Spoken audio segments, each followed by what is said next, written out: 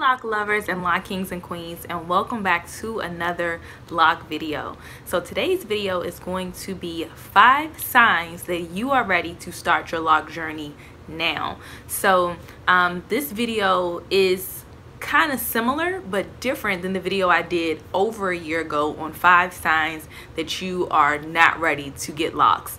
And if you guys have not seen that video, you guys can check that video out. I will link it in the description box down below. So now we're going to get right on into 5 signs that you are ready to go ahead and start your Loc journey. Sign number 1 is you Google everything about locks. So every time you are on Google or you have your phone, you are looking up stuff about locks, you are researching locks, you are trying to figure out how to start locks, you are trying to look up different things, what products you need to use, what products you don't need to use. You are just Googling everything about locks. Sign number 2 is that you are constantly watching Loc videos on YouTube. Okay, this was a deal breaker for me because I was constantly on YouTube looking up all the Loc videos I could. I watched so many Loc videos, y'all. It was ridiculous. Like, I was constantly watching Loc videos, constantly following through everybody else's journeys and looking from their start to their finish and going through and looking at all their updates and stuff.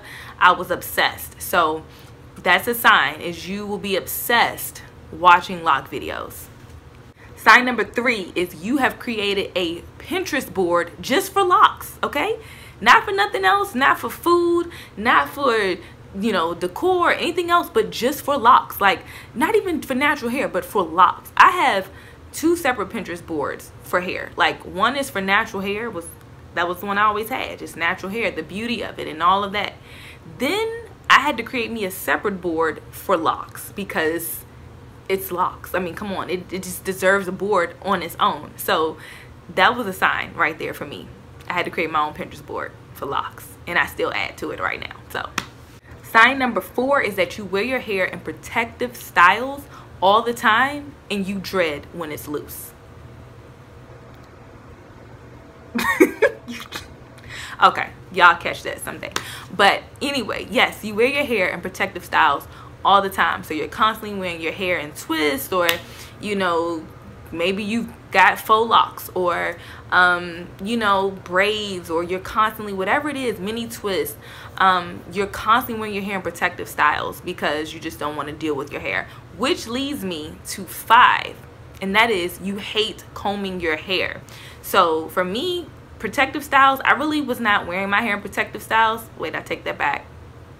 I was wearing wigs before I started locks. Yeah, I started wearing wigs a lot because I just didn't feel like combing my hair. So that is another sign. You hate combing your hair. I was fed up with that. I know personally, I just did not want to comb my hair anymore. I was tired of the shedding. My hair was excessively shedding and all of that stuff. I'm being 20.5 months in, knowing I have not combed my hair in 20.5 months, almost 2 years. I love it. I love it, love it, love it.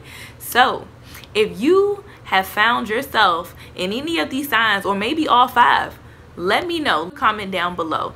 It might be time for you to, you know, go ahead and just take the leap of faith and start your Loc journey. A lot of people reach out to me and you guys are just trying to figure out, you know, man, should I start my locks? I've been thinking about it for a long time, and, you know, I don't know, I'm scared. If you have been thinking about it for a long time and it's heavily on your mind and it's something that, you know, you have a piece about, go ahead and take the leap of faith and go ahead and start your Loc journey. What are you waiting for? And that's the question I'm asking to you guys. What is it that you're waiting for? Leave a comment and let's get a dialogue started here. If you have not started your Loc journey and you really, really strongly want to and you haven't, what is it that you fear, or, you know, what is it that's holding you up in the process? Let me know. Let's talk about it in the comment section below.